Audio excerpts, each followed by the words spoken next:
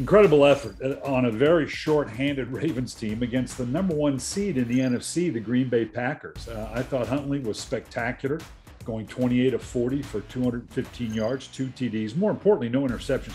Andrews, I mean, with all due respect to Kelsey and Kittle, he's the best tight end in the NFL right now, and a great improvement on third down. They were 7 of 13. So some things to crow about on a very tough night for the Ravens. Let's begin with some of the decisions by Huntley. The very first play, they seemed to open up on third down. They did a lot of empty sets, 3-by-2, and the Packers wanted to bring pressure. You're going to see on this first play, they man up, they bring a 5-man pressure.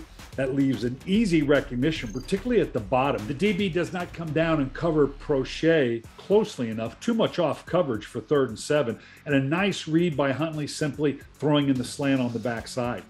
Here you're going to see on a 3rd and 2. What I loved about this, I want you to watch the push from the left guard to the right guard. You're going to see Cleveland, Bozeman at center, and Zeitler. Not only the push they get, but watch how they get up to the second level. This is on an important 3rd and 2, and Bozeman actually gets pushed, gets up. They were playing Green Bay in the running game on the Green Bay side of the line. Unfortunately, with the Rodgers going off, they couldn't run the ball more. They had to keep up. But I thought it was a great job by the offensive line when they did run the ball and get excellent push. And then you're going to see here, this is on a touchdown. This was interesting. Huntley does a nice job. Again, they're going to get a 5-man rush. So he knows, okay, I'm manned up across the board. He ends up flushing to the right. The defensive end for Green Bay comes underneath. Huntley, an excellent athlete, gets to the outside. And you can see Andrews. He was supposed to cross the field. He uncovers. He makes himself available to Huntley. Again, Green Bay making the mistake of going man for man on Andrews. An excellent job by Huntley finding the uncovered Andrews and him working himself available for the touchdown. Now we're going to come back and when you look at a game and it was as tough as it was, there are so many things that you can look at and say, hey, this could have gone this way or that way. Again, Andrews, unbelievable night for what he had. He sets the bunch at the top. He runs a deep crossing route. Again, pressure by Green Bay, man for man. They obviously thought this was the way to get to Huntley, but they didn't realize until late. You can't man for man with Andrews. This is a nice job. Huntley recognizing. You see Bateman uncovering the DV at the bottom, and Huntley putting in a great shot, allowing Andrews to use his size to body up and get the catch at the back of the end zone. Excellent route, excellent throw and recognition, throwing under pressure for a touchdown.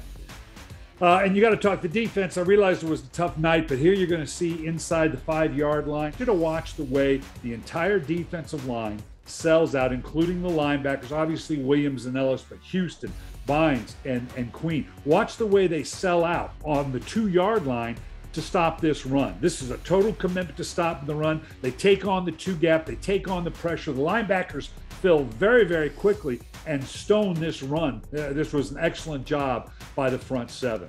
And then this was the key as well on just a 4-man rush. Unfortunately, with all the injuries to the secondary that the Ravens have, Coach Martindale wasn't going to be able to do a lot of his patented 5- and 6-man pressures. You had to get home with just a 4-man rush. And it can't just be one guy because Rodgers is too good at avoiding a 1-man rush and getting outside. Here you can see this is a total 4-man collapse of the pocket. Everybody wins.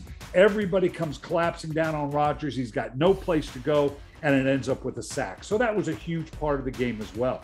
I want to show the last touchdown by Huntley for the very reason we talked about the way they man for man on Andrews all night long. Finally, yeah, they wanted to bring pressure, but they manned up and they doubled. You're going to see here on the right side, Andrews, he ends up getting doubled. Well, if you're going to go man and double on a key guy like Andrews, excellent job by Huntley saying, you're out of people. On a 4-man rush, we've split the secondary. You're doubling on Andrews, which you got to do, and it ends up leading into the touchdown. So excellent job by the Ravens offense, making this a game at the end. Everybody wants to talk about the 2-point conversion. I think it was absolutely the right call by John Harbaugh. Why? You're playing maybe the best quarterback in the history of the game, slam dunk Hall of Famer, in Aaron Rodgers. They've been kind of up and down the field all day.